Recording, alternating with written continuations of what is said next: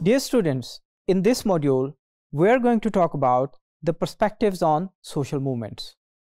Social movements are a complex phenomena, and different sociological perspectives offered varied insights and different aspects to be interpreted for the origin, processes, and impacts. The first one that we are going to discuss is the deprivation theory. It argues that the social movements arise when people feel deprived of resources, rights, or opportunities that they believe that they should have. An example can be the agrarian movement of farmers in India, where they protested against the perceived deprivation caused by the new farm laws. When we see that there is a relative deprivation and people do feel that they are not being given their adequate share of rights, they do begin to agitate against that situation. Then we have resource mobilization theory. This theory emphasizes the importance of resources in the success of a social movement. So basically, this resource mobilization theory helps us understand that how a particular social movement can lead to become a successful social movement. These resources can be tangible, like funding and infrastructure, or intangible, like organizational skills and networks.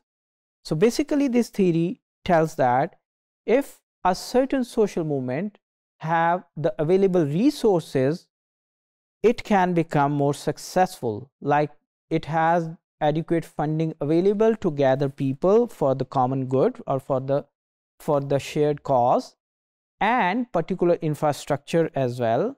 If they can have the better communication mechanism, and if they can sustain that social movement because of the availability of infrastructure, that social movement can become more successful as compared to those movements who lack the funding as well as infrastructure. Then we have the political process theory, which proposes that the political opportunities, indigenous organizational strengths, and shared cognitions among the movement's proponents play a significant role in the rise of the outcome of the social movement. So the movements which are backed by the political powers can also become the successful social movements. For example, the anti-apartheid movement in South Africa, there was the shift in the international political climate, and if you observe the history, had there not been the political back of the international powers, that apartheid movement would not have been that quickly successful. And the strong internal organization and shared consciousness against the racial segregation facilitated that movement's success.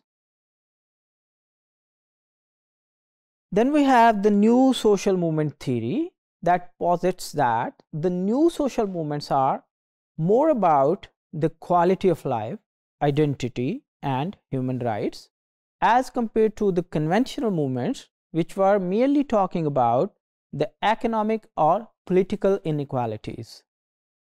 The environmental movement, for example, which is for sustainable development, and which are prevalent globally, can be seen from this perspective.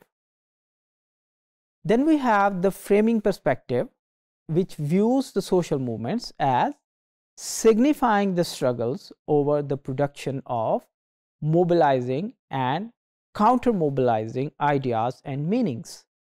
The movement's success depends on how effectively it can frame or construct the meaning around the issue.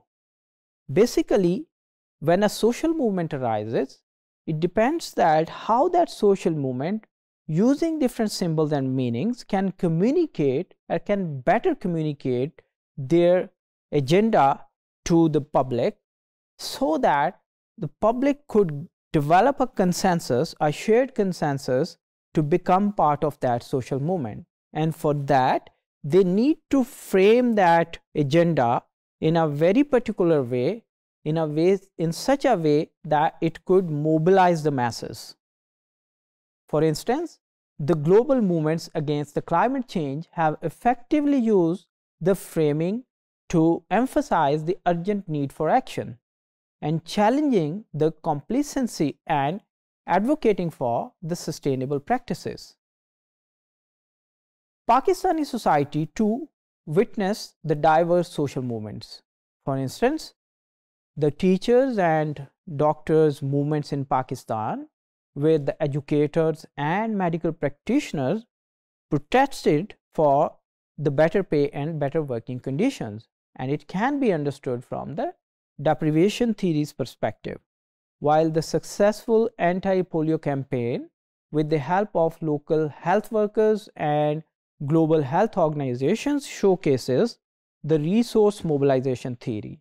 So by applying these theories, we can better understand that how these movements have been framed and how these movements have been reflecting the relative deprivation, and by applying that sociological lens, we can better interpret and predict the success or failure of such social movements.